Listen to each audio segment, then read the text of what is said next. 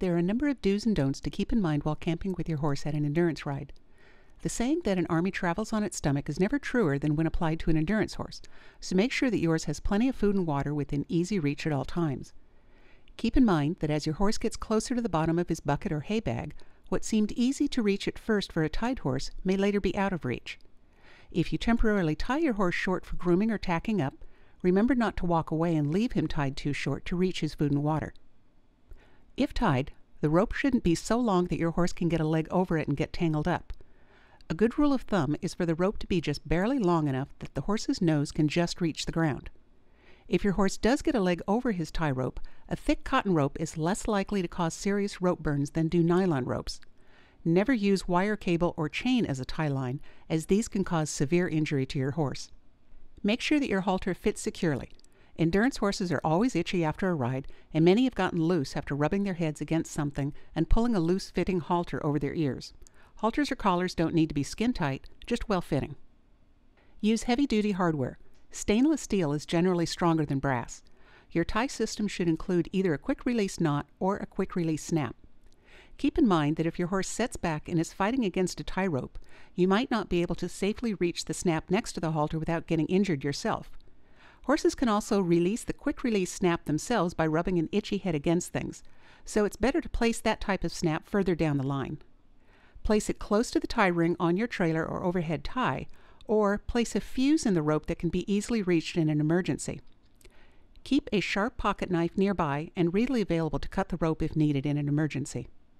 Plan your camp so that your restraint system is not in major lanes of traffic, where your horse is left more exposed and vulnerable to accidents or other loose horses.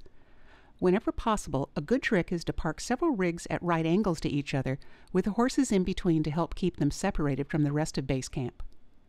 If you're using an electric tape pen, remember that putting a blanket on your horse renders the shock effect useless. Even if your horses live together in the same pen or pasture at home, don't put multiple horses together into the same pen at rides. If something unexpected happens to allow escape, it's better to have just one horse loose than several. A single loose horse is more likely to stay in camp near other horses.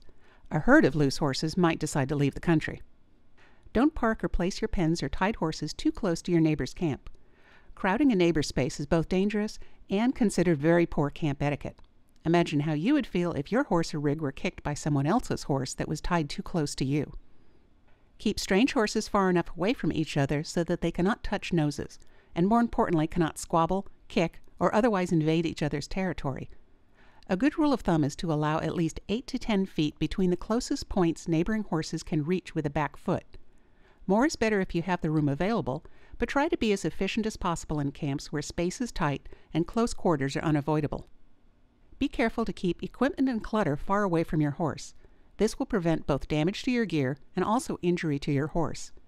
Any buckets or tubs being used for food or water should either be well secured, soft enough that they cannot cause injury if stepped on, or heavy enough not to be easily knocked over. If using a hay bag, make sure it's tied high enough so that your horse cannot paw and get a foot caught. The most important factor in camping safely with your horse is to practice at home before you come to your first endurance ride. Your horse will gain experience over time, but should already be familiar with the routine so that he can eat, drink, and rest both before and after the ride. This will help ensure the safety of all concerned and help make your first ride a more relaxing and enjoyable event.